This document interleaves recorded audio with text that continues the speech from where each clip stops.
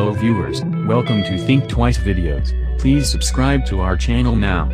Remember to hit the bell button to be notified each time we publish our videos. Like and comment to our videos too. Thank you. Alright, beloved viewers, we're here again. We hope to take you around the earth with our drone.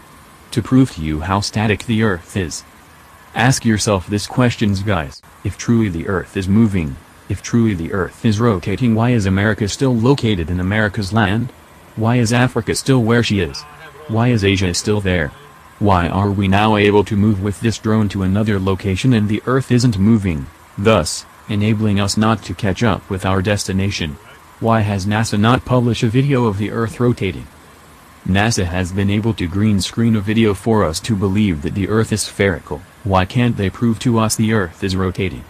Okay, our nautical chart is active, our GPS is reading the map the same even when we navigate round and round to see if there will be difference, yet we have the same readings. We have maintained our speed at 145 miles per hour. Looking at our airspeed gauge here, we are traveling at 300 nautical miles per hour now. We're still very close to the ground, we are about 14th. Now you can see that we're the moving. The earth remains in her place, the earth is static, immovable. The moment the earth shakes, it causes earthquake. So we debunk completely the fact earlier postulated by NASA that the earth rotating.